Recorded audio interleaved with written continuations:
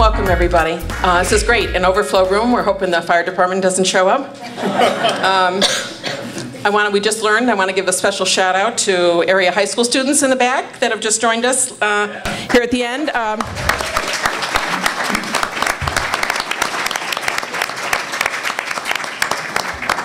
These students, I'm told, are with the floating classroom working on lake ecology and Cayuga Lake, so thank you very, very much. Next generation of environmentalists and ecologists. We're going to need replacement troops based on the number of gray hairs I'm seeing in the room. Thank you all for coming out on this warm winter evening. What could that be about? Yeah, we asked for it. We staged it purposely, you know. We asked for it. Put in a special request. I'm Barbara Lifton. Most of you probably know me. I'm the Assemblywoman for the 125th Assembly District. That's all of Tompkins County. Thank you. Thank you. Thanks very much. You didn't let me get in Cortland County. I'm in Cortland County, too. This panel discussion tonight is a great example, I think, of people who've been thinking globally and acting globally, many of them. Thinking locally and acting locally. We got sort of a new paradigm going. It's not just think globally, act locally, but continual iterations of this. Thinking locally, acting locally, thinking about state and federal levels, acting there as well, as many of you I know in the room are too. And also not just at different levels, but also throughout the different sectors, public, private, not-for-profit. You know, we clearly see people that are engaged more and more. Many of us are engaged at as many levels as we can find the energy to do in our daily lives.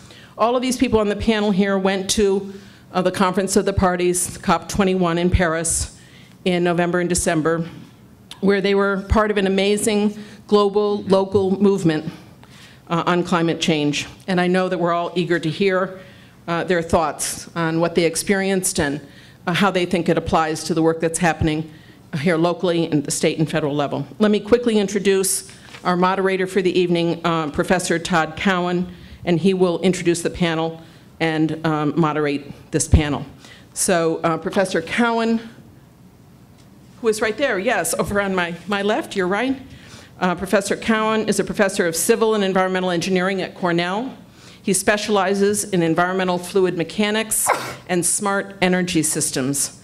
Professor Cowen is the Atkinson Center for Sustainable Futures Faculty Director of Energy. So welcome, Professor Cowen, and take it away. Thank you very much.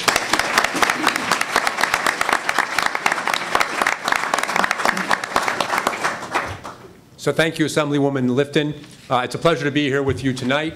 I will just pick up slightly on why we're here and sort of why COP21 got us here, not COP20 or before that.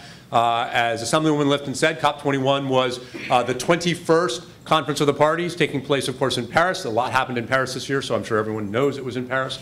But many of you are aware that last year, the 20th, taking place in Copenhagen, got us close, but nothing really happened. And if we go all the way back to the first, Kyoto, a lot of excitement back in 1997 about what was started. We are now 21 years later, and for the first time after 21 COP meetings, we finally have something has happened. So it's with great pleasure that we're here tonight to discuss with 6 people who are actually attending that meeting to hear their perspective both on the meetings and where we go forward, because the work is just beginning. We finally have sort of the green light. So I'd like to take a moment and thank the Tompkins County Planning Board. I think Ed Marks is here tonight for co-sponsoring this event, along with the Tompkins County Climate Protection Initiative, and I think I saw Peter Bardaglia in the back of the room. There he is. So for both those groups for co-sponsoring our event. I would also point out to everybody, and it's, as is somewhat obvious, this event is being taped. We will have an opportunity to hear from each of the participants for about 3 to 5 minutes, and then we're going to open the floor to questions. I will moderate those questions. We are going to strictly limit the audience to 2 minutes per speaker for a question, as we would like to get as many people in to be able to ask questions as possible. So I think I've covered all the ground rules, and with that, I would like to turn it over to Bob Howarth. Actually, I think what I'll do, and rather than try to do this back and forth, is I'm going to introduce all the panelists, and then I will turn it over to Bob Howarth. I caught Bob by surprise there. You did. So I thought we had a game plan. We did have a game plan, but I was ad-libbing a little there. I just seen if you were awake. So Bob Howarth is an Earth system scientist who has worked on global change issues at Cornell for over 30 years. He is a leading authority on how methane influences the greenhouse gas footprint of shale gas, and is the second author of the 2013 paper that lays out a path for New York to be free of fossil fuels by 2030. To Bob's right, to your audience's left, we have Sandra Steingraber. Sandra is a biologist, author, and distinguished scholar in residence at Ithaca College. She attended COP21 in Paris wearing two hats. As the co-founder of Concerned Health Professionals of New York, she gave an invited presentation on the public health impacts of shale gas extraction. As a science journalist, she reported from Paris on assignment for the online news magazine EcoWatch. And to Sandra's right, we have Johannes Lehmann. Johannes is a professor of soil biogeochemistry and soil fertility management at Cornell, a leading global authority on biochar. His work focuses on soil organic matter dynamics and sustainable land management. He is the editor-in-chief of the journal Nutrient Cycling in Agroecosystems. To his right is Karen Pinkus. Karen is a professor of Romance Studies and Comparative Literature at Cornell. Her focus is climate change and the humanities' role in addressing it. Her forthcoming book, Fuel, unravels the fantasy that we can simply replace fossil fuels without having to make other changes. She is at work on a new project, Terrains of Climate Change, that draws on literature, film, art, and critical theory. And to her right is Allison Chatrchyan. Allison is the director of the Cornell Institute for Climate Change and Agriculture. Her research focuses on interactions between social and environmental systems and works to reconcile stakeholder beliefs, public policy, and institutions. And to her right, we have Colleen Boland. Colleen is a 2001 Cornell graduate. She is currently on the steering committee of We Are Seneca Lake and represented the group at COP. She also serves as board chair of House with Heart, a home for abandoned children in Kathmandu, Nepal. She is a retired U.S. Air Force Senior Master Sergeant. Okay, so with that, I'm going to turn it over now to Bob Howarth.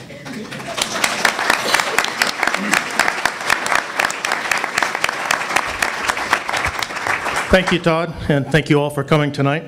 I was at the COP21 meeting for 10 days. First few days as an unofficial hanger-on, and then for a week as one of the Cornell representatives. There were literally hundreds of events, side events mostly, going on at COP throughout that time. I concentrated on going to three different types. I went to ones on methane and other short-lived climate pollutants. There was a lot going on at COP on that. I went to ones on anti-fracking and shale gas activities, and I went to ocean meetings as well. In the 4 minutes or so I have tonight, I want to give you my take-home message of what happened. This COP is really important because 195 nations of the world, all of the major nations of the world, came together and agreed that we must keep the planet of the Earth well below 2 degrees Celsius, and that any temperature rise above 1.5 degrees Celsius is going to cause serious harm to the planet and to society. Every single country said that. In terms of where we are, that's a very, very aggressive target. It also is it's what the scientific community and the island nations of the world were asking for. It's what we need if we're going to protect the planet. In terms of where we are now, we've already warmed the planet by 1 degree Celsius. We're on target to warm it to 1.5 degrees. And again, that's the COP says it's dangerous territory once we reach there. We're on target to reach that in 12 years from now. We're on a trajectory to be at 2 degrees, which is way too high, well above what the nations of the world now say is acceptable, and we'll be at that temperature in 35 degrees. So we have a lot of work to do. To meet the Paris Accord, I think there's strong agreement among climate scientists who work on this that the United States needs to be carbon-free by 2030 to 2035, largely carbon-free. And we need to move even more aggressively to get rid of shale gas and natural gas. And let me give you a little diversion on that in my few minutes. We need to reduce carbon dioxide. We've already put 90% of the amount of carbon dioxide we can into the atmosphere and keep the temperature of the Earth well below 2 degrees Celsius. So we can't afford to put much more carbon dioxide up there. But no matter what we do for carbon dioxide over the coming years and decade, the planet will continue to warm to 1.5 degrees in 12 years and to 2 degrees in 35 years unless we cut methane emissions. The planet responds much, much faster to methane than to carbon dioxide. So there's a lot of talk at the COP21 that yes, we need to start looking at these short-lived climate pollutants. We need to focus attention on them. We need to do it internationally in the next 2 or 3 years. So we need to cut methane. Where is methane coming from? The major source in the United States is the natural gas industry. There's no question about that. And there's good evidence that shale gas development has accelerated that and perhaps doubled the methane emissions from the natural gas industry because of that. So this completely undercuts the idea that natural gas is a bridge fuel. It cannot be a bridge fuel if we're to meet the COP21 targets. The COP21 asked for the scientific community through the IPCC to do an assessment on what needs to be done to reach these new targets, because what the nations have already agreed to won't get us there. It'll take us to 3.5 to 4 degrees. The IPCC is scheduled to come out in 18 months with a preliminary report on that. I believe they'll tell you what I've just said. We have got to get rid of natural gas if we're to get that target. Another message out of Paris is that the accord came about not because of some sudden surge of international leadership, but because of grassroots activity. And if we are to have the COP21 target work and reach this target of 1.5 degrees, it's going to come about because of what we do in Tompkins County and because of what we do in New York and what that leads to. I must say I was pleasantly surprised when I was at several side events in Paris that many people in the international world know about Tompkins County. I was at an anti-fracking summit. There are people from all over the world there, all 5 continents, and they all seem to know about Tompkins County. So that shows what you can do with local leadership and local activity, and I think we need to lead the way towards New York State, out of this county, and the rest of the country, the rest of the world will follow. So I was very pleased to be there.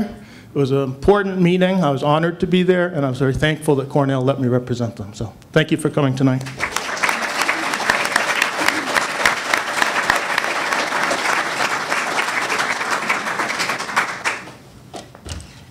Wow, I'm standing here touching Bob Howarth's DNA. This is a great honor. Hi everyone, I'm Sandra Steingraber, and indeed I am the sole representative tonight from that institution of higher education on the other hill, Ithaca College. And as you heard, I went to Paris wearing 2 hats.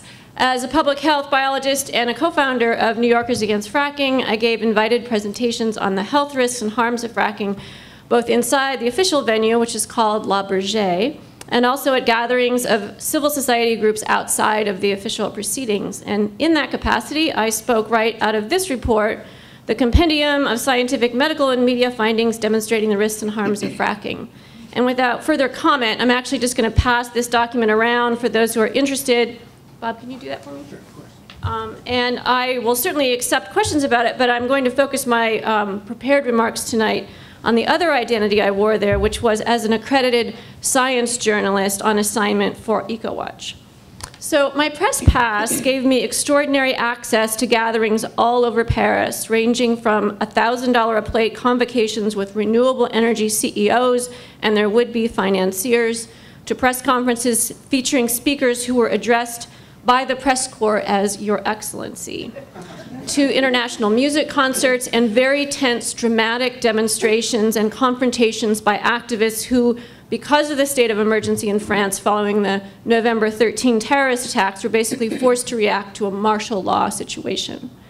So a few words about the process of the treaty negotiations which went on for the better part of 2 weeks. Each nation brought teams of negotiators as well as their ministers of the environment, and for the United States, our team was led by Secretary of State John Kerry. And of course, to set the tone at the start of the meetings, the heads of state from almost all the world's nations were gathered together inside La Berger. And in this, the negotiators and the ministers, including the UN Secretary himself, Ban Ki-moon, they weren't sequestered away like jurors as they negotiated. They weren't separated from the kaleidoscope of what Bob mentioned, all these different plenary sessions, debates, summits, protests, and media events that were going on all around them. But instead they existed in a kind of dynamic relationship with them. They gave and received messages, they took meetings, they emerged and made announcements, and all the press kind of gathered around to hear what they had to say. They were entreated and cajoled and pressured and tweeted at. And each one of these media events that they participated in was attended by hundreds of journalists, which were then also tweeting out and covering the stories. And throughout it all, my sense, as somebody who kind of brought my witness eye to this whole circus, was that the mood was remarkably cooperative. It was urgent, it was determined, it was in good faith. I don't think it was in any sense cynical, although there were certainly forces at work trying to undermine and neutralize the treaty at every turn. So my sense throughout these days as we all watched the unresolved issues debated and argued, what would the time scale be? What would the temperature target turn out to be? Who pays for all this? How will climate commitments be verified? I felt like I was watching a little ship navigate through stormy waters, and nearly every day something threatened to capsize this little boat or dash it against the rocks. Some days the force of destruction was Saudi Arabia, and then Venezuela would come and try to undermine things. On other days it was our own nation, the United States. It would introduce a clause or a push for a revision of a number that would sabotage the treaty or weaken it. But then almost always there was pushback, right? Sometimes from the world's climate scientists who flew in at the last minute and kind of rescued things, and often from a block of island nations led by the Philippines, called the most vulnerable nations, and because of them, stronger language prevailed. And it also prevailed because of this presence of civil society, as well as the business community, who pushed and pushed the leaders and said, we're waiting for a strong signal from political leaders so that investment dollars can flow in this other direction and no longer toward fossil fuel. So to the treaty itself, I think it's a pretty strong document. It has good bones. The science is sound. There are pledges in place for almost every nation, and there's a ratchet mechanism to make the pledges more significant over time. So where we're at now is that I see this as a great race. I see it as a race, I agree with Bill McGibbon when he said this is a great treaty for 1995. So the problem is that what's missing is what we can't add anymore, which is time. We're out of time. So all this remarkable transformation has to happen extremely rapidly. So my reason for hope and ambition and optimism and all this is at the same time we have two great forces remaining to push. And one of them is this amazing grassroots movement that's springing up to form a powerful global climate justice movement. But the other is the business community. Oddly, I spent a lot of time hanging out with these guys. And they're very serious when they're asking for an ambitious catalytic agreement, and I'm quoting now, an ambitious catalytic agreement that signals an irreversible shift to a new global economy. When I talk to these CEOs, they're not worried about climate-denying US Republicans running for office. They're worried about financial instruments. And especially irksome is the idea that the mechanism by which developed nations get to help developing nations to go renewable has a budget of $100 billion. And while the fossil fuel industry still gets subsidies of over $500 billion. And that sends the wrong signal to business and financial leaders. So you heard what Bob said. We have until about 2035 to turn this around. Labergé, COP21 happened in 2015. So that's 20 years. I'm turning 57. I'm turning 57 years old this year, and I'll be 77 in 2035. I'm devoting the rest of my life to this race, to close the door on fossil fuels and open the door on renewables. That's the great work in front of us, and I invite you all to join us.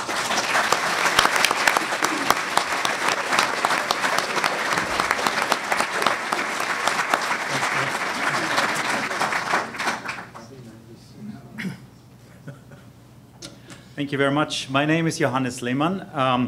A UN convention is an awesome assembly of people and quite a frustrating beast as well. You have to imagine that all these countries sitting in one room, similar to you now, quite a big room it is, and talk about an accord that the globe that should secure the future of the globe. And that is a huge undertaking. And so it's no wonder that it has taken so long that even the minimum could be achieved. I've been to other climate conventions. I was in Poland in 2008. I was in Copenhagen in 2009, which was dubbed Copenhagen, but turned out to be anything but hope. And so there was a lot of trepidation this time as well, that we wouldn't end up with another non-Copenhagen, that we would end up with no hope. But it turned out to be very, very different this time, and you could feel it. In Copenhagen, there was, from the beginning, a lot of unrest, a lot of uncertainty. It didn't go forward, a lot of expectations, but there was no preparation. And one of the big differences this time was that France has done an amazing job in preparing this convention. They don't only have great food and even better wine, and that all helped, I'm sure. But they did a lot of groundwork before, and that shows also what leadership can do. There were some fortuitous changes in governments right before the convention, and that helped surely as well. From my perspective as a scientist, the UN convention process is really a huge opportunity. This is as close to political decision-making as you can get. I think science can be relevant, and I have the hope that that we can be relevant and be very close. You have to imagine that I might be standing here at a side event that we had as a Cornell community. We organized a side event around food security and climate change. And literally, maybe over there in the next room where the stacks are, they're the negotiators. And you see them with their pink tags, so you can identify them. This is somebody from a country. This is somebody from a country. And they might be sitting in here and then go back into the negotiations. And our hope is that they take something of what we say with them into these negotiations. I've been looking for the word agriculture and especially soil. I'm a soil scientist, so I'm slightly biased. In the negotiating text and the final accord, and I didn't find it anywhere. So agriculture is not in the accord. Climate change mitigation or adaptation to climate change is not in the accord. Forestry is in there. So was I there in vain? No, I don't think so. I will go again. But maybe the most important thing and the most exciting aspect of these COPs is really the youth movement and all the young people who are there. And there were many more young people than there were academics there. It's actually teeming with young people, and they're excited about it. They feel that they can be there when important decisions are made. They might have impact on it. They're very close to big decision makers. And I think that to nurture this new generation of climate scientists, activists, and concerned citizens is really, really important. And I hope we all see each other in Marrakesh in November. Thank you.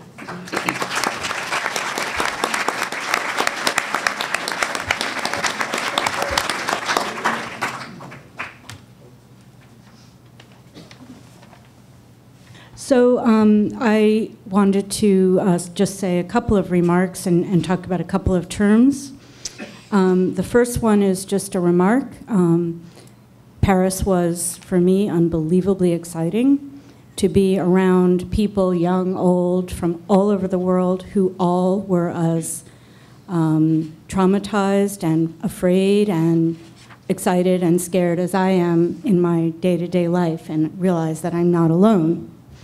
But ever since I got back from Paris, everything, all the terms and all the excitement and all the fear and anxiety that I heard at COP have completely disappeared from the US media and have been replaced by some other events which seem to be taking place, and some individuals who have large personalities who seem to have taken things over as well. So to me, this is also something to be very cautious about, because if there's going to be any momentum to come out of Paris, the work has to have started many decades ago, and we can't really afford to sort of brush it aside because there are other apparently more interesting things for the media to report on. Just to follow up a little bit on what Johannes said about the negotiating process, as someone who studies language and literature, for me it was fascinating to sit in on the negotiations where there would be a discussion, all in English, by the way, and these are from people all over the world whose native language is not English, talking about syllables, comma placement, and very precise terminology. And there's an incredible amount at stake in this. I mean, just to give one example, in one of the draft documents that I saw, the African nations, because many African nations banded together to form a coalition so they could have more power in the negotiations, they asked for the document to say something about their right to electricity. But if you read the final document, the word right has been excised and the word electricity has been taken out, and instead there's a comment about Africa's commitments to renewable energy.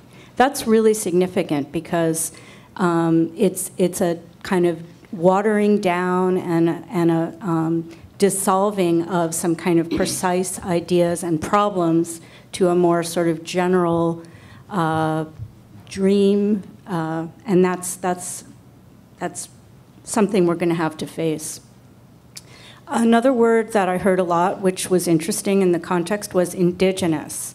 So people talked about rights of the indigenous, but at a certain point, what I realized is that talking about rights of the indigenous is not talking about small marginalized groups or cultures that have existed in the past that we would like to see exist out of some kind of folkloric or nostalgic desire, but it's actually people living daily life. People that are called indigenous who are asking for rights within the framework of the COP are basically just farmers, and there's nothing more to it than that. And it's incredibly profound that they actually have to ask for rights in this document and that they may not have the rights. Those rights are just simply existence for them. Finally, a couple of more things. The term geoengineering, it's something I'm interested in. It's a complicated issue. There are different views on it. It's very controversial. There are aspects of it that are more controversial, aspects that are less controversial. But the word was very seldom used at the COP. There were panels and side events on the question of sequestering, capturing carbon, sequestering it either in plants or in soil, or burying it under the North Sea, or burying it into the subsurface, and various other possibilities about that. But basically, all of the talk about carbon neutrality, there was very little talk about a plan B. If, and I believe that we will not transition fast enough to renewable energy, what are we going to do? And not only what are we going to do, but how are we going to govern that? How are we going to come to some kind of a democratic way of a plan B, C, D, E, and so on and so forth? So that to me was very interesting. I think either Johannes mentioned that the word soil was not in the final accord. Of course, the word geoengineering wasn't in the accord. The words carbon sequestration were not in the accord. Even the word nature wasn't in the accord. In any case, to take a little bit of a different view from Bob, I'm, for example, much more pessimistic than he is, or probably almost anybody else on this panel. But in any case, Bob talked about what we do, and I think that's absolutely legitimate, and it's wonderful to see people engaged. But I also think there's a problem or a potential issue that if we talk about we feel good about we, but we forget that we are a very small segment of the population in a very small part of the world, and we may be very little when we think about the enormous capital and investments and infrastructure of the big carbon institutions that we're up against. So on that very pessimistic note, I will turn it over to my colleague, Allison.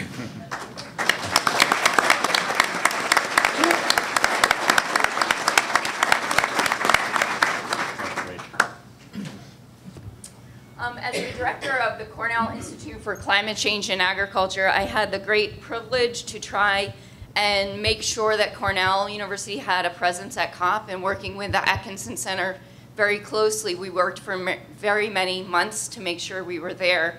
We were privileged to get 2 spots inside the UN zone, and so we had the 2 of us go for each week. So my role there was to set up a Cornell exhibit for the first 2 weeks of the COP, and so I ended up spending a lot of time at the booth talking about the climate smart farming program that we have, the great capacity of Cornell research and extension and education work in this field, and just it was amazing to see how many Cornell alumni came to our booth from all over the world, to just people who knew about Ithaca, knew about our university, and wanted to learn more about what we're doing. The other thing that we did was organize a side event, and we were very fortunate to partner with UNDP and the IRD Institute from France to focus a panel on climate change and global food security and nutrition issues, and we hope to continue this partnership. So I also wanted to talk about my perspectives on COP as a political scientist. And I agree with, there's been some challenges and some criticism of the outcome of COP21, that it doesn't go far enough. And as a political scientist who studied international agreements, I can say I agree with one climate scientist, Christopher Fields, who says, I think this Paris outcome is going to change the world. We didn't solve the problem, but we laid the foundation. So we've had a climate agreement on the books since 1992, and the Kyoto Protocol in place since 1997. However, the United States never ratified that, and actually the Kyoto Protocol runs out in 2020, which is why negotiators have been working every single year. They'll be working mid-year to get ready for the next COP. It happens every year. And so we can think about why has it been so difficult? Well, we have to think about there's 196 countries that have to agree on what they can do, and to change their global economies is very, very difficult. So the COP negotiations were vastly different in their approach, and that's why I think we've laid a successful foundation. The Paris conference allowed a much more flexible and inclusive approach. So ahead of the conference, each country in the world was asked to submit their intended nationally determined contribution, or their INDC. And there were over 160 submissions from 187 countries, both big and small, poor and wealthy, that each one of them is going to come up with their own plan very flexibly of how they can reduce emissions. So it's, I think, one of the best outcomes from Paris is that we have this approach in place, but it's up to each of us in all of our countries to make sure that our nation is living up to its agreements. The other thing that I wanted to focus on is that I spent a great deal of my time actually spending time with friends from Armenia, where I've done research. And that country there, I printed out the INDC for the United States is 5 pages. You can go to the climate change website for the COP and print it out. The INDC for Armenia is actually 7 pages long. So they provided more information than our country. It's pretty interesting to see what they are proposing to do. We have to remember, I think, that climate change is going to affect the least developed countries around the world, and we have to keep that in mind and do everything that we can to help these countries. So climate change is going to affect Armenia, and very drastically, because it's a high mountainous country where it gets a lot of its water from precipitation and runoff from mountainous areas. So with climate change, there's going to be expected droughts, and the country is very much of an agricultural country. So I, too, highlight what Johannes indicated. I wish there was a great deal of focus at COP21 on agriculture. The African countries were there saying, no agriculture, no deal. They didn't get agriculture written into the agreement, likely because the United States didn't want that to happen. But there is a great deal of focus on agriculture and adaptation And I think it's up to all of us to make sure that we are living up to what we agreed to in helping countries to adapt. So thank you.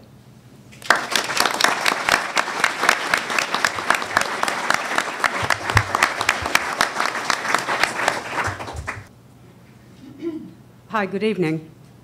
I'm Colleen Boland, and I'm a Cornell alum and a founding member of We Are Seneca Lake, a citizen-based grassroots campaign that seeks to protect Seneca Lake and the greater Finger Lakes region from fossil fuel expansion in the form of gas storage. I'd like to thank Lauren and the Atkinson Center for having us tonight. I'm a bit starstruck, I must admit, being here tonight with these folks. But I'm absolutely delighted to hear their reflections on what was, for me, a most extraordinary moment in time. And can I just say about these folks that they rocked it in Paris. And they represented us tirelessly and with great distinction. As a representative of We Are Seneca Lake, my role at COP21 was as a member of what the COP called civil society. This label was used for citizen-based advocacy groups of all kinds who had gathered outside the official summit to bear witness, exert pressure, watchdog the proceedings, speak truth to power, change the media narrative, and otherwise appeal to the better angels of those who were inside negotiating on behalf of the citizenry of the entire planet. Civil society held its own alternative climate summit, complete with lectures, skill-sharing workshops, film screenings, art shows, music concerts, and even a mock trial with Exxon as the defendant. We braved tight security to demonstrate in the streets. On one pivotal day, while surrounded by no fewer than 32 gendarmes carrying a lot of serious weaponry, we staged an anti-fracking demonstration immediately outside the official venue. We called out the names of political leaders inside who had betrayed the public trust by claiming the mantle of climate leader while opening the lands for further build-out of natural gas infrastructure. These were all extraordinary experiences. The sense of urgency that 40,000 people brought to the City of Light was palpable. It was intense, illuminating, sometimes frightening, but in the end, emboldening. I can assure you that in Paris, civil society began the work of uniting us in a global climate justice movement. I left Paris with a reaffirmation that we are indeed in big trouble and that the fossil fuel party must end. New mantras are in order, and since I entered the Twitter world along with Dr. Howarth here, I think in hashtags now. So we must hashtag keep it in the ground. We must hashtag shut it all down. I'll close with a few additional observations from Paris, but let me first tell you a little bit more about We Are Seneca Lake and the work that we're doing right here at home. The We Are Seneca Lake movement opposes Texas-based energy company Crestwood Midstream's plans for methane and LPG storage in crumbling salt mines underneath Seneca Lake's hillside. Their stated intention is to turn the Finger Lakes region into a fracked gas transportation and storage hub for the entire Northeast. We don't intend to let that happen. And over the past 16 months, we have blockaded the gates of Crestwood.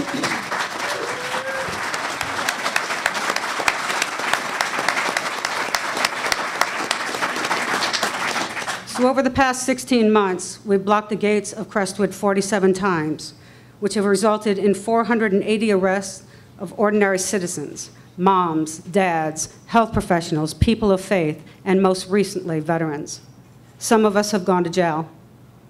Our reputation here at home is pretty badass. But in Paris, I met some activists from around the globe who are out there building encampments, digging tunnels to avoid eviction by the police at protest sites. They are sacrificing other life pursuits to bar the door to fossil fuel build-out. I met many of these activists at the International Anti-Fracking Summit, which brought together groups from 40 different countries on 5 continents. Bob and Sandra spoke to us there, Bob on the science, and Sandra gave us a memorable and sorely needed pep talk on how to maintain hope. While there, I was gratified to learn that We Are Seneca Lake has a bit of a rock star reputation of its own. Time and again, Sandra and I heard that We Are Seneca Lake is being watched closely around the world and that we are a source of inspiration.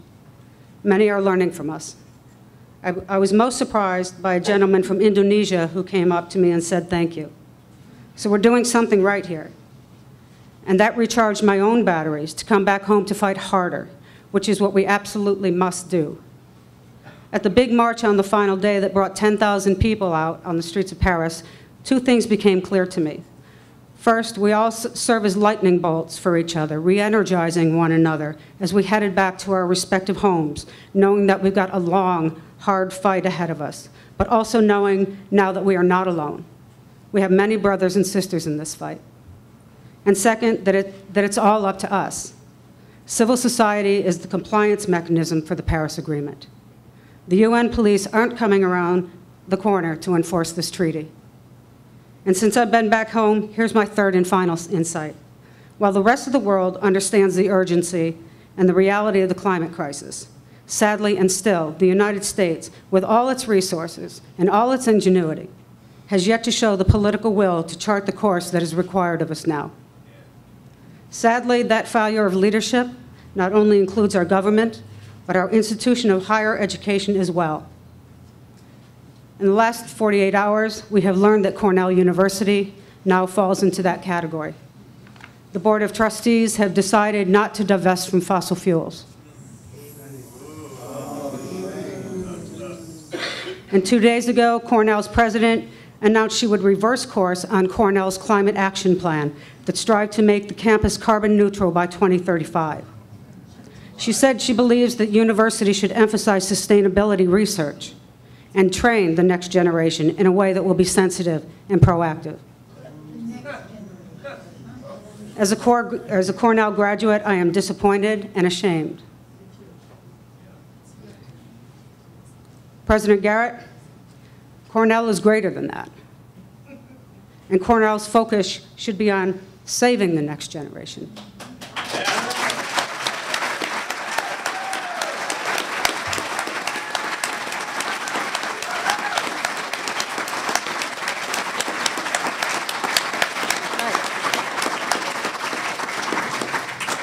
As a citizen who has stood out at the gates of Crestwood Midstream along with hundreds of others in polar vortexes and heat waves to shut down climate-killing infrastructure, I am outraged at my alma mater's failure to engage with the biggest existential crisis ever faced by humanity. The trustees and the president's decisions take us in exactly the wrong direction, and it undoes the hopeful work that has already been taken up on the Hill since the climate plan was adopted. But all is not yet lost. It is my hope that the students, the staff, faculty, and community will rise up and simply not allow this change of course. And if they need help from We Are Seneca Lake, we'll help in any way we can. We know how to fight.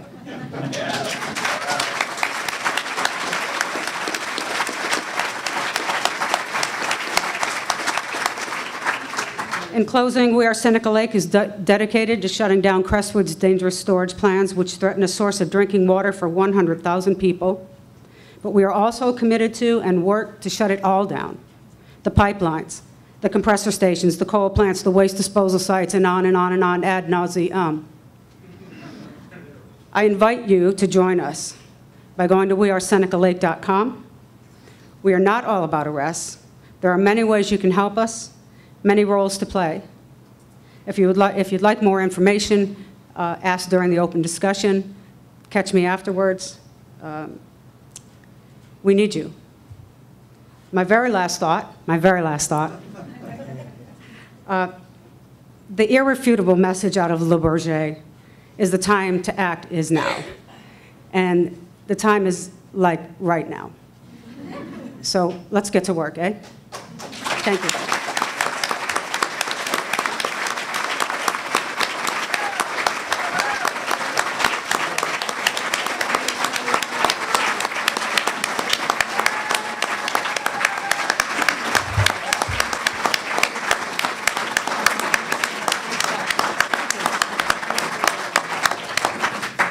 Well, with those final inspiring words, we would love to hear more from the audience now for questions. All right, so thank you for putting this wonderful event on. I have a question, I guess, specifically aimed at Bob Howarth. Sorry, Bob. I'm from the town of Dryden. We had some significant effect earlier, and is part of the reason, anyway, why Tompkins County might be known around the world. We now have in the town of Dryden, and in Tompkins County in general, at least 2 major projects and several others that are pressing, that are natural gas infrastructure related in particular. And I'd like to get your thoughts on what we might do specifically, and I know you've put some work into studying some of these, what you recommend we do for those of us who have the power to do anything to deal with the multinational companies again that are who we'd be up against in these things, specifically with reference to the West Dryden Road natural gas pipeline, which would expand natural gas service throughout Tompkins County, throughout much of Tompkins County, and also with respect to the gasification of the power plant on Cayuga Lake. Let me speak to the science. Before COP21, I think the argument was about coal versus natural gas and which has the bigger greenhouse gas footprint. And I strongly believe, my research shows, other research shows that natural gas has a larger greenhouse gas footprint if it comes from shale than does coal if you correctly account for methane emissions. I have no doubt about that. Coming out of COP21, though, I was at the anti-fracking event. I spoke on this research. Kevin Anderson, one of the leading climate scientists from the United Kingdom, was there. And he said, quite aside from Howarth's methane argument, we can't afford shale gas anymore because of the carbon dioxide. We cannot put any more carbon dioxide into the atmosphere. We need to get rid of all fossil fuels. And the idea of natural gas as a bridge fuel, even if Howarth is wrong, which I'm not, he said, is past. And again, as I briefly said in my remarks a while ago, we have to reduce carbon dioxide emissions now, but the climate will continue to warm for the next 30 to 40 years at its current rate, no matter what we do for carbon dioxide, because of the inherent lags and the interactions of the oceans and all with carbon dioxide. That's not true for methane. If we stop methane emissions now, we will slow global warming now. We can keep the planet below 1.5 degrees C for several decades into the future. We can keep it well below 2, which is what the COP agreement says, probably for the rest of this century, if we work aggressively on it. But we've got to get rid of natural gas to do that. So the idea of building any infrastructure to promote further use of natural gas now is crazy. We should not be building pipelines. We should not be supporting Crestwood. We should not be repowering power plants. We should be putting our resources into the infrastructure we need for the renewable future that has got to start now.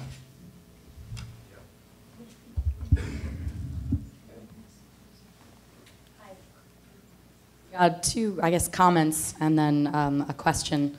Of 2 experiences. My name's Anna Kellis. I guess everybody say their name. I am teaching right now at Cornell, and I had an experience today that I wanted to share and then ask your response to that, I guess. I teach a class, and I asked if anybody knew in the classroom what the Trans-Pacific Partnership was, TPP. And one person raised her hand, and she was the other teacher in the room. And then I asked if they knew what NAFTA was, and only 4 people raised their hand, and it's a class of 55 students. And I asked if anybody had followed the COP21, and only 6 people raised their hands out of 55 students. So, and this is Cornell. So I guess we are Seneca Lake up there, but I think also it's part of an education, and I wanted to share that with the entire room because that was the experience, and I don't see many Cornell students in this room. But I'm having another experience as a legislator, and this is where my question comes from. I've been connecting with the building trades, and my heart is breaking because as I'm talking to them, particularly recently, the electricians and then the plumbers and steam fitters, 75 of their guys out of 500 have been out of work for a year and a half.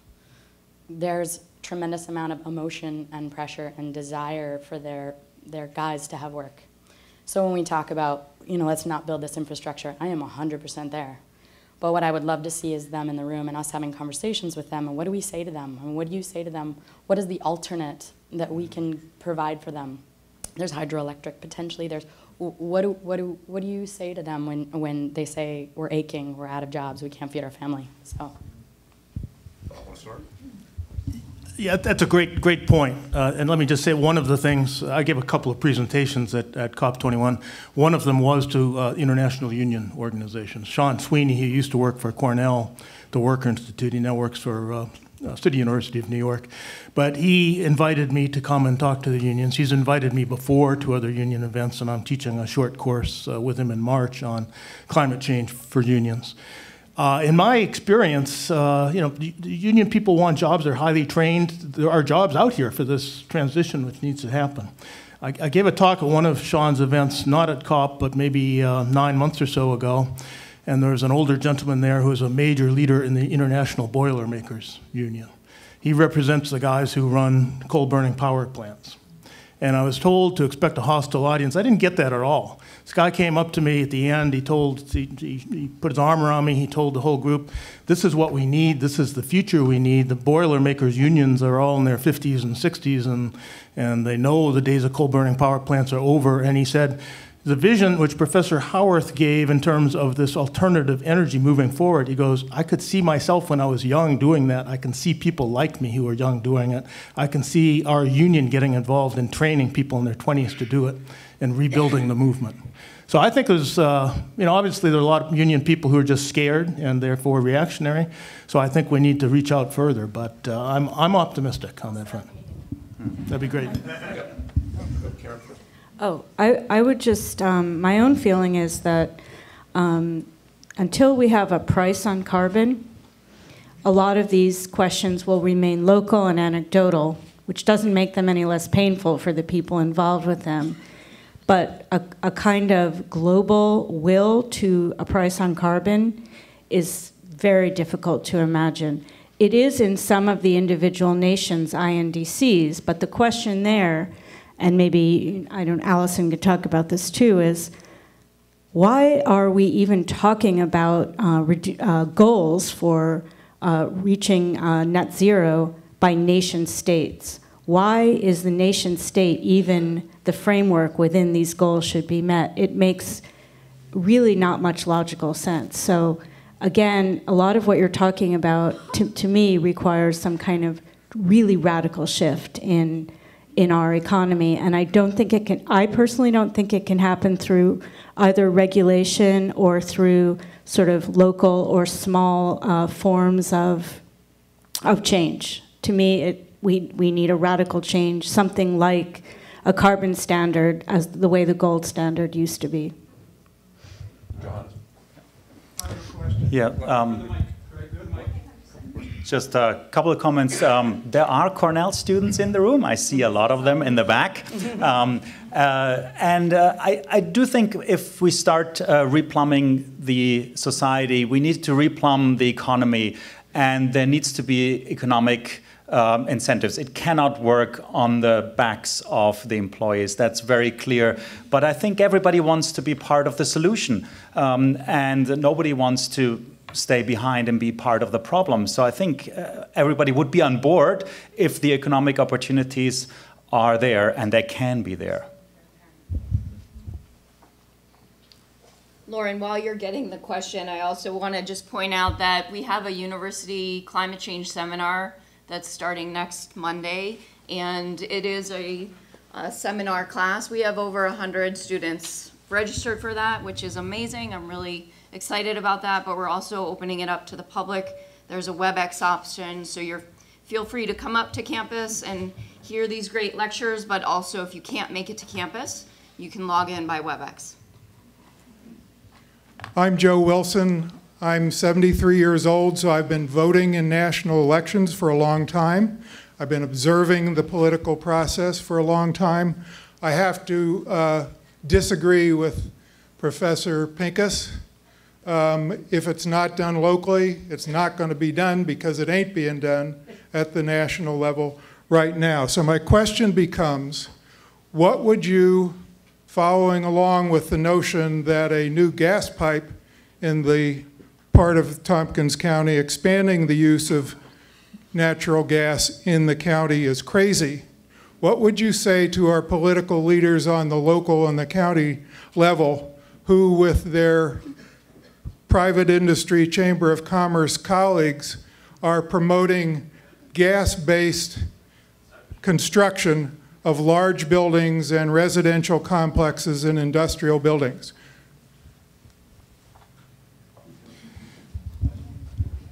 Yeah.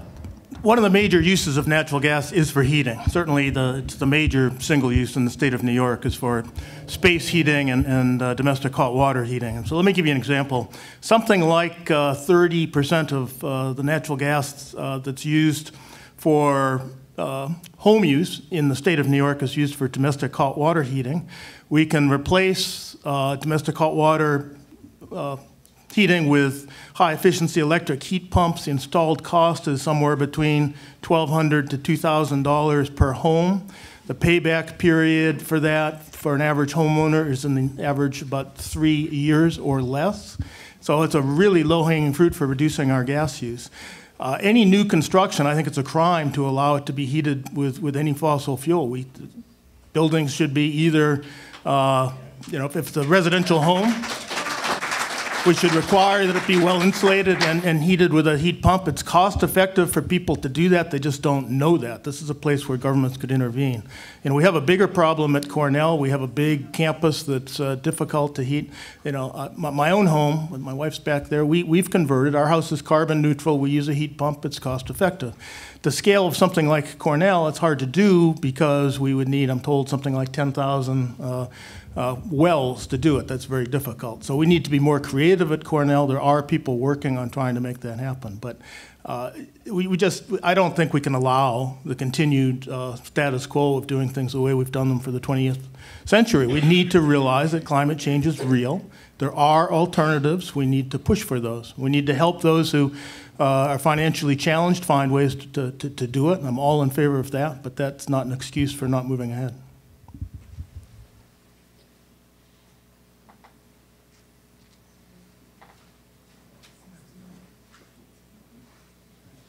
Sandy Podolka. I worry a lot about the TPP, and I don't know.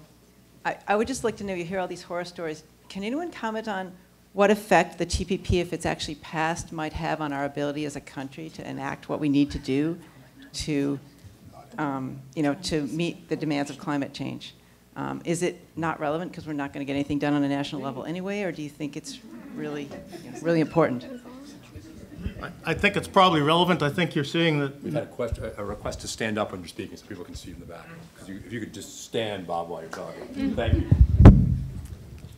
I think, at least in my case, I don't have the expertise to answer that question. I think that's what you're seeing from the rest of us. So, if you stick to the science of methane or climate or alternative energy, I feel on pretty firm ground. You get into the politics. I have my own personal belief, but I'm not qualified to give you an expert opinion on it.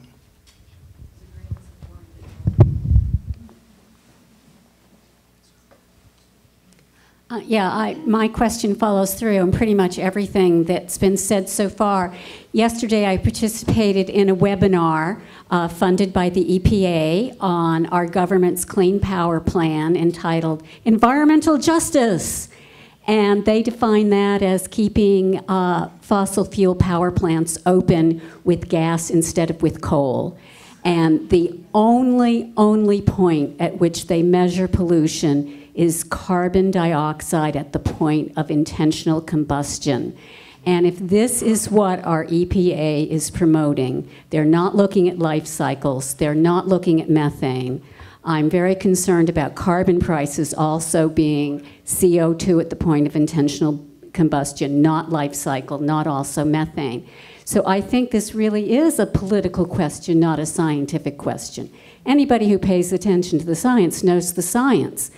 And we can certainly, and I've been arrested 3 times. I mean, there's a lot we can do locally, but we're up against not just the disinformation in the media, but our so-called progressive government and its Environmental Protection Agency is promoting actively natural gas. So how do we address that? I can take it. I can try. Yeah, well, Allison, why don't you start? Go ahead. So, I mean, politically, the government can only do what's been passed into law. So we have a Clean Air Act on the books. If you look at the INDC that we submitted to Paris, we're going to do everything that we agreed to do, which is very succinctly the U.S. intends to achieve an economy-wide target of reducing its greenhouse gas emissions by 26 to 28% below its 2005 level in 2025, and make its best efforts to reduce its emissions by 28%.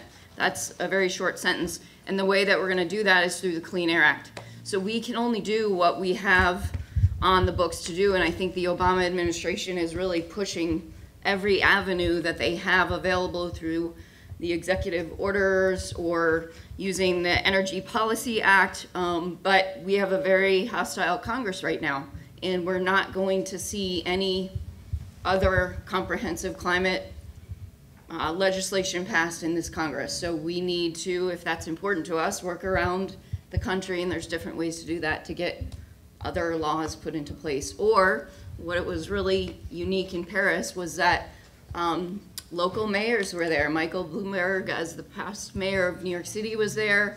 A lot of local mayors of cities around the world were there. There was civil society there. We need to not only look to government, but local government, our state government, and businesses and what they can do. Okay. Well, let me just add a little amendment to that, I think, because in fact, half of all of the carbon that we pull out of the United States, whether it's the whole unholy trinity, coal, oil, natural gas, comes out of public lands. This land is, your land and my land. And that is something that's solely under the control of our president. He could tomorrow, with a stroke of the pen, declare that we're leaving all the carbon in the ground on the land that belongs to the public, and that would leave half of all the carbon in the ground. And so that is a project that I'm involved in with another hat that I wear as the science advisor for Americans Against Fracking. Now, policy matters, and Congress matters, and the EPA does matter. So something else that we're doing, which I'd like to all invite you to consider being part of, is at the Democratic National Convention in Philadelphia in July, Americans Against Fracking is going to be gathering as part of a huge tent demanding the Democratic Party embrace renewables and turn its back on carbon as a part of the platform Rapid Decarbonization. So we will be part of the media message and the narrative that comes out of the DNC in July. It also occurs to me, and this is the thought that I came back with from Paris, that because I'm a scientist, so I think about data, and I think about taking data to our elected officials and making policy that's based on good data. I kind of work in that interface. But the new idea I came back with is how you can sometimes, when you're stuck with bad policy or blind government, is to go around them to the economics. And that's what we're seeing with the business community trying to look for strong signals to redirect investment dollars. So just today, for example, there's a new industry report out from the oil and gas industry announcing that, as a warning to investors, that renewable forms of energy are now out-competing liquefied natural gas projects. So, as a consequence, these analysts agreed that global LNG markets are likely to be oversupplied.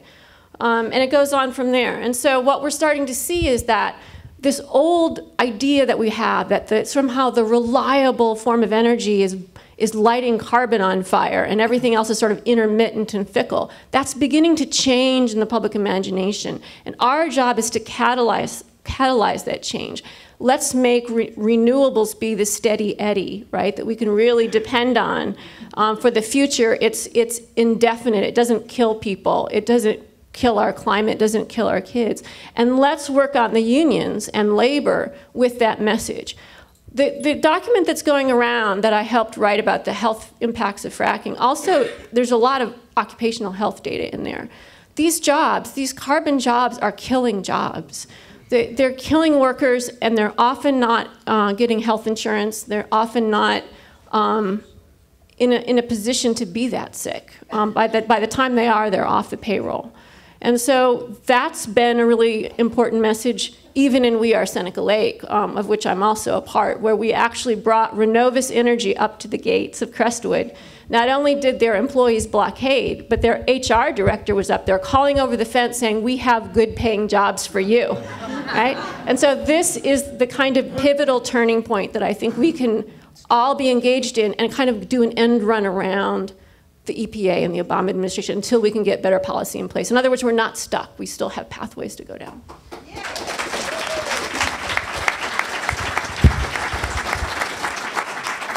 I agree with what Sandra said, but I'd also like to politely disagree with my colleague, Allison. The administration has the legal authority to regulate methane. It's a greenhouse gas. The courts have ruled that they have the authority to do so. And in fact, they are starting to do so. They've just been really, really slow. And they're way off the mark in their accounting. They severely underestimate the amount of methane. No reputable scientist would disagree with me when I say that. There's an increasing amount of evidence. The Inspector General of the U.S. Environmental Protection Agency has heavily criticized them for the way they go about doing that. The amount of methane that is leaking is at least 2 times and perhaps 5 times more than they say. And then one has to compare that methane leakage with carbon dioxide in order to have a meaningful policy approach. And they are using science that predates the Kyoto Protocol, which very, very much downplays it.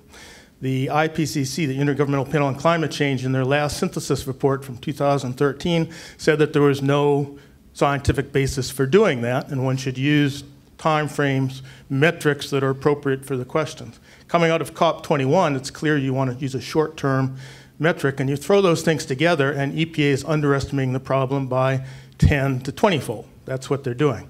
People at COP21 got that. I went to a lot of sessions, which people knew that. I talked to the head of the climate office in the White House. He understands and gets that. And he told me that the administration is slowly moving towards better accounting. It just takes time. So I do think the power is there. I think eventually it will happen. I don't have any idea why it's taking as long as it is. One other thing, the International Standards Organization is moving on setting an international standard for how methane would be evaluated. That would feed into the outcome of the Paris Accord and would force the United States to change the way they're accounting. And again, there's a lot of presentation at the COP21 about that. I'd be very surprised if those standards aren't adopted within, say, 3 years from now. In contrast with Cornell, I understand that Janet Napolitano, the chancellor of the entire University of California university system, went to COP21 to talk about their commitment and their progress to carbon neutrality by 2020. And I'm wondering if that had an impact. Did anybody hear about it? What did the University of California system's statement, did it do something? Yeah, I think it had impact. The number is 2025, not 2020. So 10 years, which is highly ambitious. University of California is making quite a big deal about that. I didn't see her presentation, but I did see a lot of academics who were there. A lot of people, the faculty at the University of California are ecstatic. They are energized. I wish I felt that way.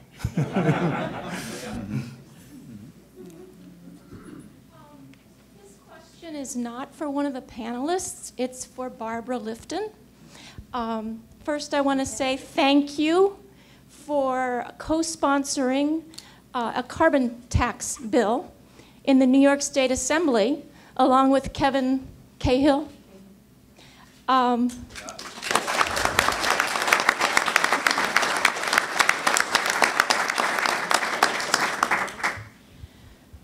have 3 short questions. What inspired you for that? Did something in particular, some other document or some other person inspire you? Number 2, do you think there's any chance that it will pass? And number 3, what can we do to help you get it passed? Barbara? Thank you very much for the question. So it's a Cahill-Lifton bill. Just introduced, I guess, Jordan in December. I guess we put it in. He put it in. October, okay. So we just started session in January. It's pretty new. We're working with advocates. Obviously, having worked on fracking, having hung out with Bob Howarth a lot, and understanding the methane issues and where we are. Mark Hertzgaard's great book, really highlighting the crisis we're in. You know, we just, as we talked, we said, you know, carbon tax is probably a good idea. People here were talking about it. People were writing to me about it. Frankly, advocacy groups came to us saying, let's talk about putting in a bill. And I said, yeah, that sounds like a good idea. So, you know, you need the outside, as we found out in fracking. You don't just work by yourself in legislature. You need people outside pushing and working with you. So it looked like a good marriage, and there was going to be energy outside to start pushing on a carbon tax. So it's in. We don't have, you know, the Republicans control the Senate, and not dissimilar from Washington. They're not big on these things. John Flanagan, the head, says he doesn't believe in climate change. So they're not exactly pushing strongly. So there is no majority sponsor. There's a minority sponsor, a Democrat in the Senate. Yes, Jordan? Parker, Kevin Parker, has the bill in the Senate, which means it's not going to go anywhere in the Senate unless it gets a majority sponsor, a Republican at this point. I would urge people to contact area senators. We have 3 majority senators, Republican senators in Tompkins County, one of whom I guess just announced his retirement, Mike Nosolio. But we have Jim Seward, Senator Seward, and Senator O'Mara. So people should definitely talk to them about picking up the carbon bill. Go educate them. Sit, you know, take time and say, you know, where are you on this? And take the time to try to educate people and give them the information you have. And you know, you have to try to work with people, and they're the ones in office. They're the ones that have the votes. So it's always good to try to get them aboard. And you know, it's not going to happen overnight. I mean, unless, you know, the revolution happens this year. And, you know, I always, you know, you never know what kind of, you know, I do think there's a big tidal wave happening, but our Senate has not shown a lot of inclination. And, you know, this is a huge issue, obviously. It's a heavy lift, as we call it. And usually it helps to have the governor aboard a heavy lift if you're going to, because the governor ultimately has to sign bills into law. So it's also good to talk to the governor's people, his environmental people. People should come down, ask for a meeting, and let me know if you're not able to get, you know, not that I have a lot of pull there, but maybe I can help get a meeting with, we just had Basil Sagos, the head of the DEC, in a hearing the other day, and he admits, I said, do you think climate crisis is the greatest problem we're facing? And he said, yes, absolutely. So, you know, there are people to talk to down there and try to get the governor to get interested in a carbon tax. Because it is a market, right? The people are saying this is the market solution. So if you believe in the market solution to things, then you ought to be aboard a carbon tax. So it's going to take a lot of hard work. Just like fracking, it's going to take a big push and a lot of hard work from a lot of people. But I do think it's a hopeful area for people to work in. Okay? Thank you.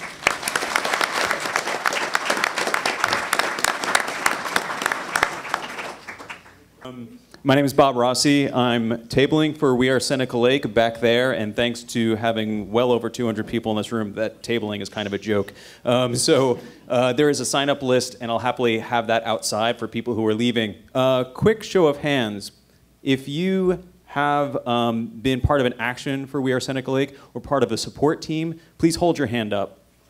Yeah. That's what I'm talking about. I was expecting that. And that's why we're known globally.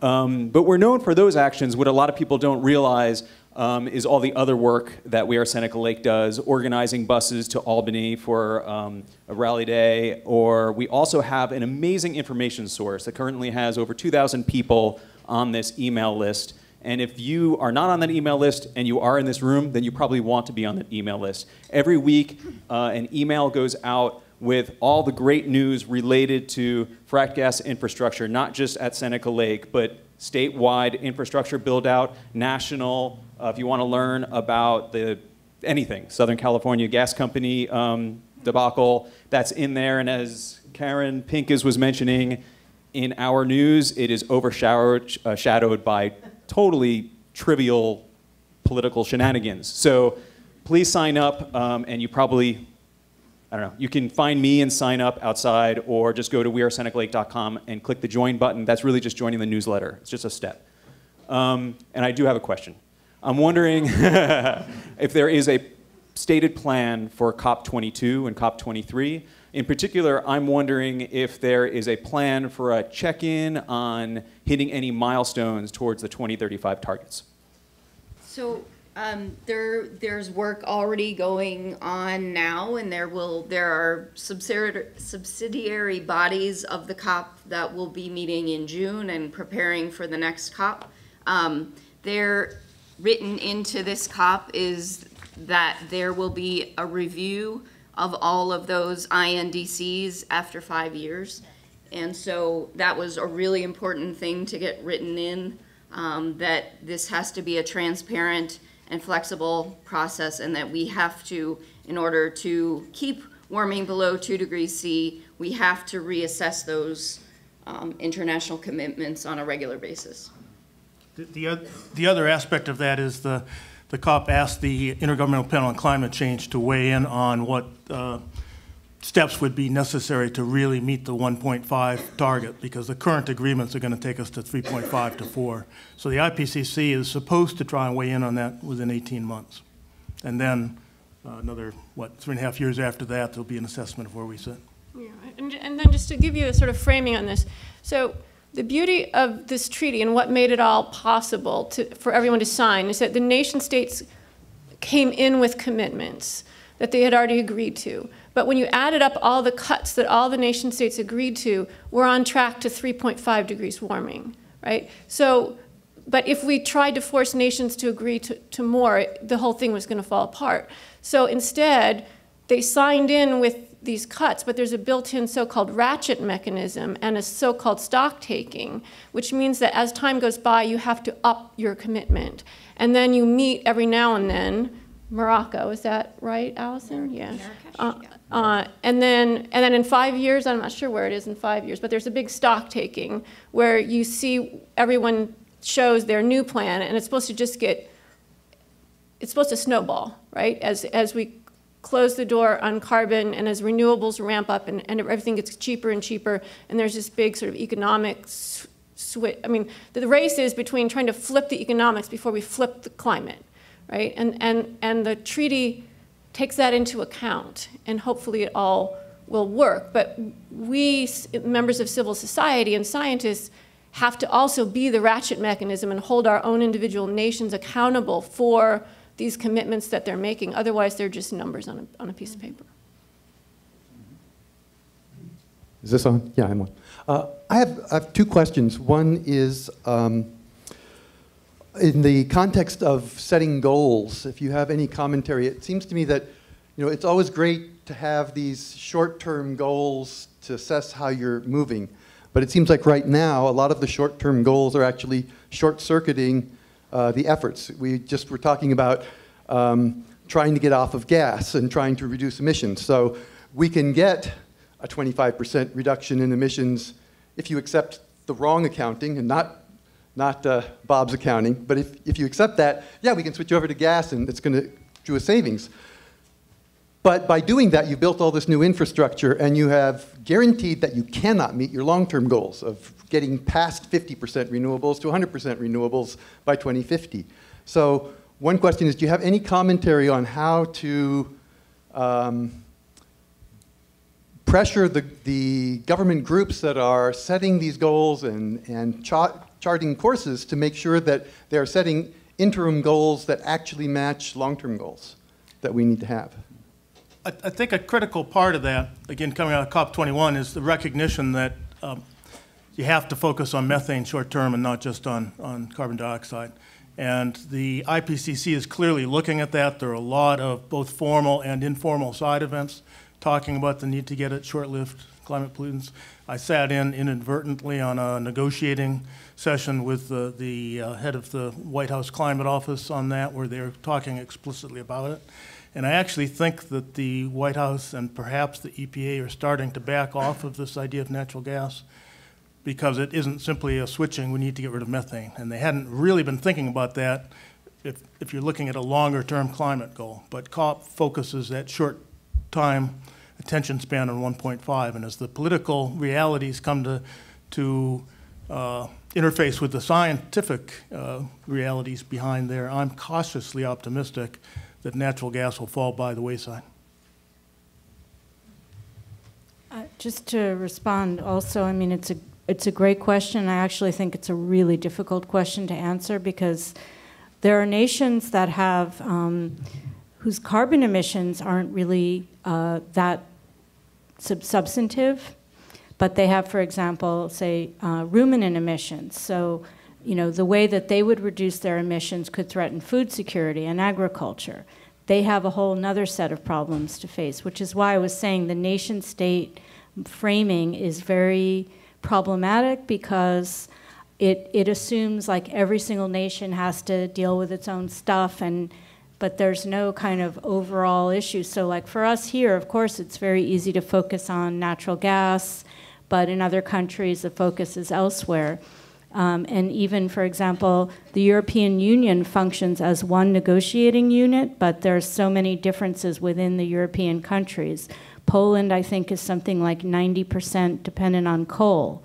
For them to reduce their use of coal will bring about a huge change in their country, but how do you negotiate that with all the rest of the European countries? So that's why for me, when you put all of this together and your head starts to explode, I also think we are going to have to start talking about ways of either capturing carbon, sequestering it, dealing with it in some ways, perhaps in a temporary mode, and it's very taboo to talk about that because that raises some very depressing issues about countries not being able to meet their targets. Do you want to talk about soil? I mean, the other thing we didn't talk a lot about is that the agreement requires developed countries to send $100 billion annually to help developing countries with adaptation and mitigation. Mm-hmm. So if all of our developed countries live up to that and provide funding, there are incredible mechanisms. A lot of projects that we heard a lot about. UNDP has a small grant program. We heard just hundreds of events every day of the work going on in African countries to help countries with those exact questions. But we just need funding and research and training and new projects. Yeah, and I can follow up on that. As Allison mentioned in her statement before, that there was a lot of buzz, although I said soils is not mentioned and agriculture not mentioned in the accord. If you went through the side event and to the booths of the observers, you found a lot of talk about agriculture, much more than 5 years ago in Copenhagen. And that was really uplifting. And there are short-term goals that help, and they need to go together with food security, not endangering farmers, but working with them. And we've shown in Africa, in various places, that food security interventions on a national scale can actually help mitigate climate change and adapt to climate change. That's not a contradiction. And we can incorporate agriculture in the climate solution and at the same time promote food security. And that can be done at an affordable price, and climate funding can help with that. But in this country, that nobody wants to go that direction, at least not at the UN negotiating table. And that's also something that we need to fix. Okay, so I venture to guess that there's a lot of Cornell alumni, faculty, and students and staff here. And so this seems like a really wonderful local, you can do it. I noticed that the new president of Taiwan is a second-time president in Taiwan, Cornell grad. Cornell's image around the world matters. This seems the place where we could really affect change, and so it'd be nice to know what might happen from here that's going to try to react to this new terrible policy that apparently we just heard about from Colleen. Do you want to speak? Do you want to speak, Brian? Yeah, Cornell, Do you want to answer? I'll start on maybe a little bit of a different tact on that question. So I'm on the a group that's been looking at Cornell's carbon footprint now for a couple of years, and actually am part of the senior leadership team that is trying to respond to the new mission under President Garrett. And I certainly, personally, I would love to see a number out there because I think motivationally it's hugely helpful. But I also understand where President Garrett is coming from, and part of it is, at least where she's coming from in terms of what the opportunity is. There's two different sides to this, of her approach. Part of her approach I agree with. So the side I agree with is that 2035 is actually too slow, and that date maybe lets us backslide.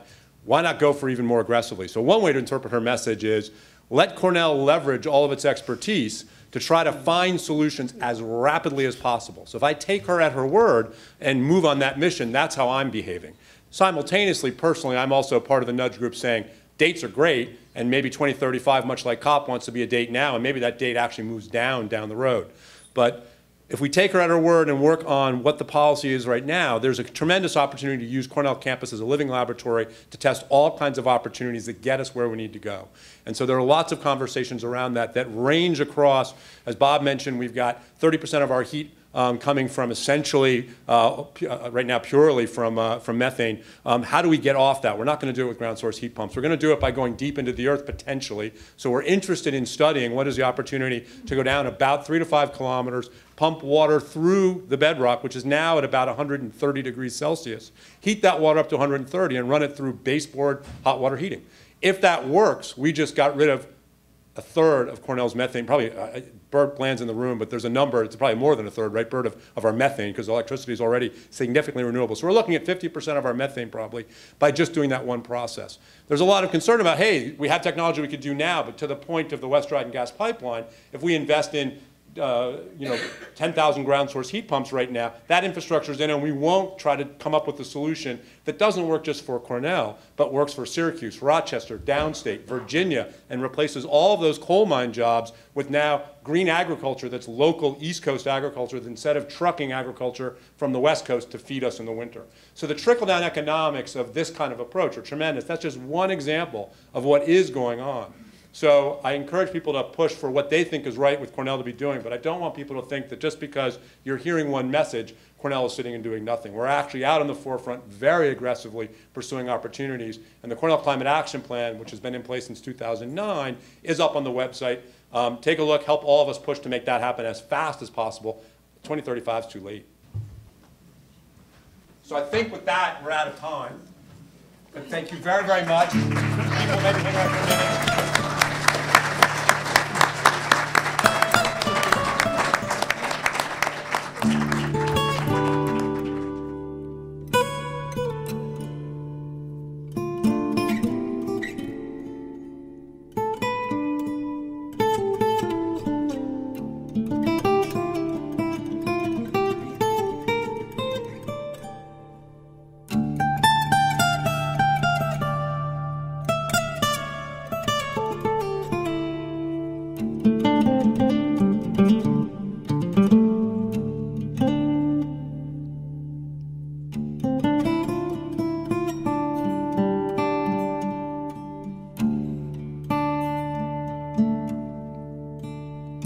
I came upon a child of God. He was walking along the road, and I asked him, "Where are you going?" And this he told me, "I'm going on down to Jasker's farm. I'm gonna join in a rock and roll band. I'm gonna camp out in the land. I'm gonna get my soul free. We are stardust. We are golden, and we got to get ourselves back to the garden."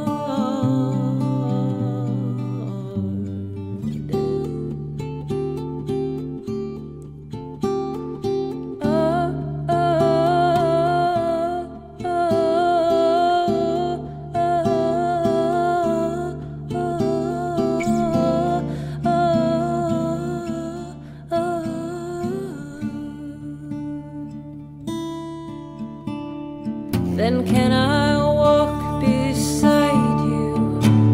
I have come here to lose the smog, and I feel to be a cog in something turning. Well, maybe it is just a time of year, or maybe it's the time of man. I don't know who I am, but you know life is for learning. Oh, we are stardust, we are golden, and we got to get ourselves back to the garden.